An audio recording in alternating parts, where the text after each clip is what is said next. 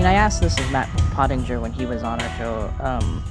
One thing that the book The Boiling Moat talks about is like we need to increase the defense spending, just like you've been saying. And because it's a election year this year, talking about defense spending is not exactly a popular, like talking point in terms of elect me and we will spend more on the military. So how do you think that US officials or politicians can talk about this in a way that makes sense to the US people? I think it starts with leveling with the American people the situation that we're in. We've entered a new period of Cold War, and I mean that in a very specific sense. A Cold War is a hostile rivalry between great powers, each possessing nuclear weapons, which forces the competition into a variety of other sectors like the economy, into propaganda, into technology, and it forces us to do things and take more seriously sort of the geopolitical stakes that we find ourselves in, because it's really a battle over how does the world work, right? How does the international order work? And we've not, at least I haven't seen American political leaders level with the American people that that's the situation we're in. In fact, what we're in right now is, numerous leaders and officials adamantly saying that we're not in a Cold War, right? That this is not happening. That China and Russia are not allies, right? And it would seem to me that is objectively false on both counts. I mean, Xi Jinping and Putin made pancakes together. I mean, if that's not friendship, I don't know what is. Why do you think that the U.S. officials are saying we're not in a Cold War? Is this trying to signal to China, or like, is this like, are do they actually believe we're not in a Cold War? Yeah, I mean, part of it is, I think, a desire to that if you don't admit something is happening, maybe it won't become real, right? That as long as you ignore it, maybe the problem will go away and it can resolve itself, and we can find a more mutually beneficial relationship.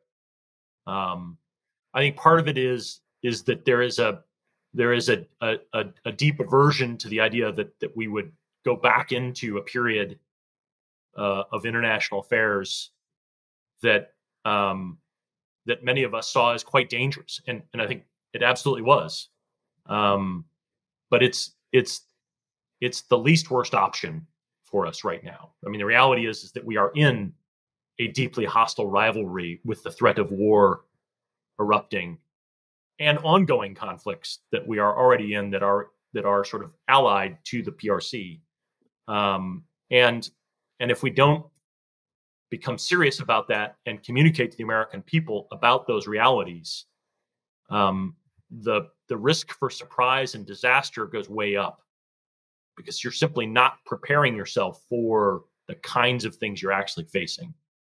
And so I think that's a dangerous situation to be in. The time to have made this argument was probably in the spring of 2022. And folks didn't make that argument then, and so it becomes much more difficult as they get closer to an election. So I know it's hard, and that's not what people want to hear, but I think it's better for us to sort of deal with reality as it is than to pretend that it doesn't exist. Yeah. So, in the I guess call it the first Cold War between the U.S. and the Soviet Union, the world was basically splitting up into these geopolitical blocks, right? And at the time, we called it First World, that is, the West, right? The First World, Second World, unaligned, and Third World, which was the communist countries. But what are we? Second World. Or sorry, communist Second World. Third World were like what we now call, I guess, developing countries. Right. But it's yeah. Well, so and now it's called the global. Like, what are the geopolitical blocks that we're seeing today? Are they the same? Are they different? Well, I mean, I would contend that we now have essentially that same three world model. I think we have a global West, right? I mean, the idea of the term West is a little bit tough just because we're talking about countries that exist around the world, primarily Europe, the democracies of East Asia, Australia, North America. I mean, that's sort of the global West. I mean, technically, Japan is really far west of the United States. Exactly. Yes. And possibly just north if you consider Guam. Yeah. So, the directionality obviously is not the thing here. It's a concept. It's a stand-in term that we've chosen to use. And I think I would say that we've also got a global East, and increasingly that is the PRC, the Russian Federation, the Iranians, certainly the North Koreans.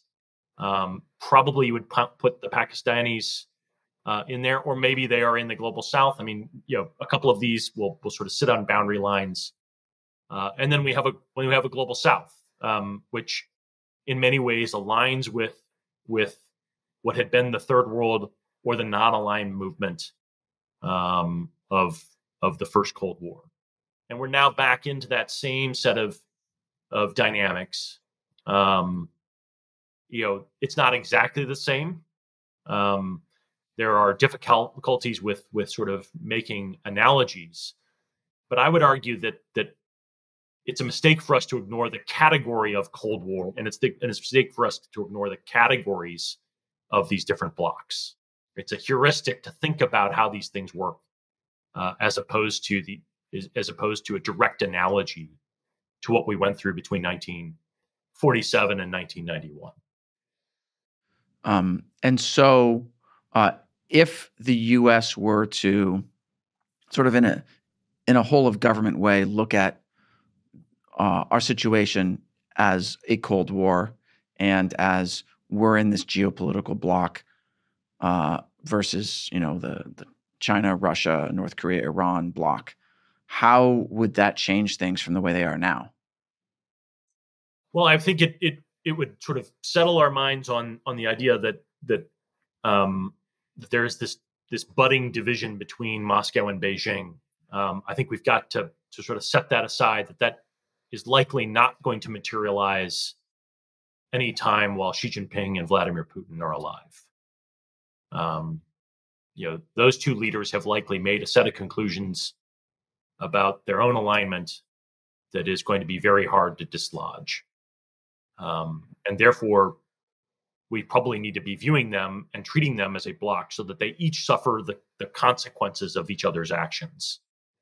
Right now, even though we've imposed some sanctions on Chinese companies that are providing material support to Russia's war machine, the Chinese economy, while not doing very well, is not necessarily suffering all of the consequences that would come from China's almost full-scale support of the Russian war effort.